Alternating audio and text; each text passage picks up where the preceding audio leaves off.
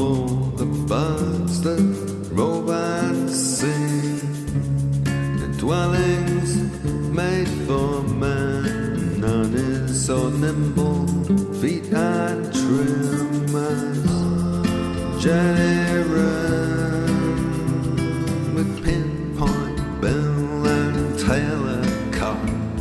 So wildly shrill she cries, the echoes on his roof tree knock and fill the sky. Never was sweeter seraph hid within so small a house, a tiny inch-long eager ardent, feathered mouse, no marvel sweet. You clap your wings, hunger for the open day. I see your pretty flutterings will let you fly.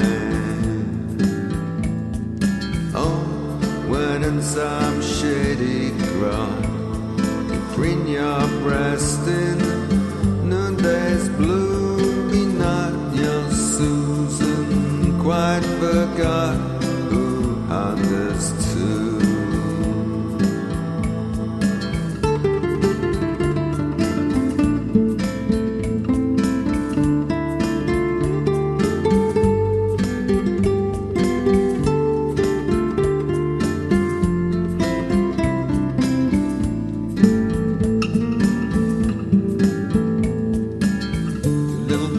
I bring my crumbs, but now cold of winter comes, the north wind blows down, frozen rain, the fields are wide with snow again, and webs and houses, electric trees, thick with frost instead of bees, running brooks, all noise is gone, and every pool lies still as stone.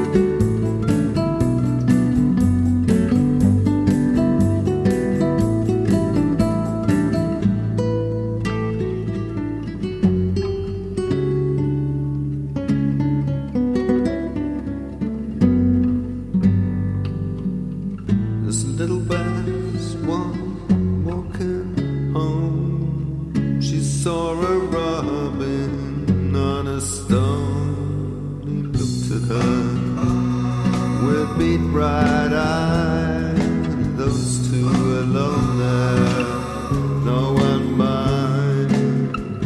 She gave him breadcrumbs dipped in milk, she stroked his feather soft as silk, leaning sidelong her fair hair sings sweet, I'm listening, she said, and he with dainty hippie skips and pecks a crumb between her lips, and then to his own